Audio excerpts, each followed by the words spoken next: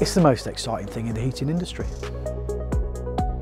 My name's Kay Norton. I'm one half of Indigo Renewable Energies. We're a Leicestershire-based contractor specialising in installation of renewable energies, air source heat pumps, ground source heat pumps. I'm Christian from Indigo Renewables. I tend to be more office-based, starting off with sales, getting in the quotes. I'll do the initial site visit to see the feasibility of whether they're air source or ground source or neither. Most houses you find now have got loft insulation as a minimum, and if it's listed they'll probably have secondary glazing as a minimum. So most properties are suitable for air source heat pumps. It's just a case of is it economically viable? So I'll touch on ground source heat pumps. You've got two different sorts of energy source. You've either got a borehole where we would drill down in the ground, ordinarily to a minimum of about 100 metres. They tend to be quite a messy process. If you can imagine drilling 100 metres down into the earth, a lot of slurry and mess comes out that needs to be dealt with. The benefit to them is once that it's done, you can put anything over it, tarmac, car parking, whatever you need. The other option you've got is a horizontal ground array, which is only really feasible if you've got significant area to be able to install the ground array. Typically, you're talking around about 200 to 300 metres of linear pipe work per trench. So the difference in area that you require for borehole and ground hole is significant.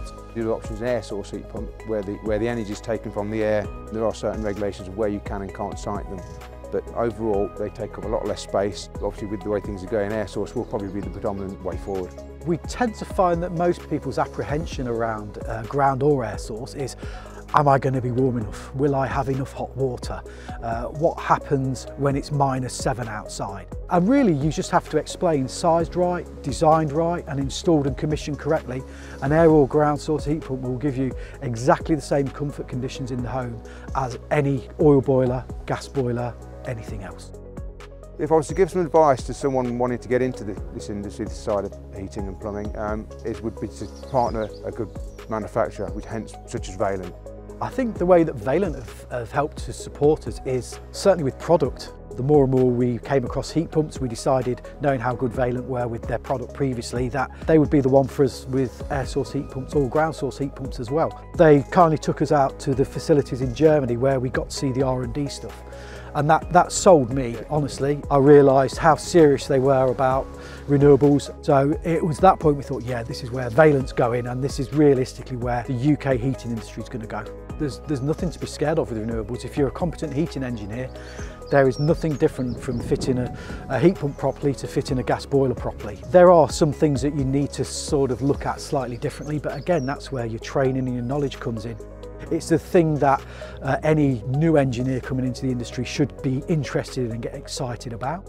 You've got heat pumps, you've got hydrogen technology, you've even got microwave technology out there. You've got to be interested, something's got to grab you, and renewables is what does it for us. You know, it's the most usable technology that's there for mass market currently.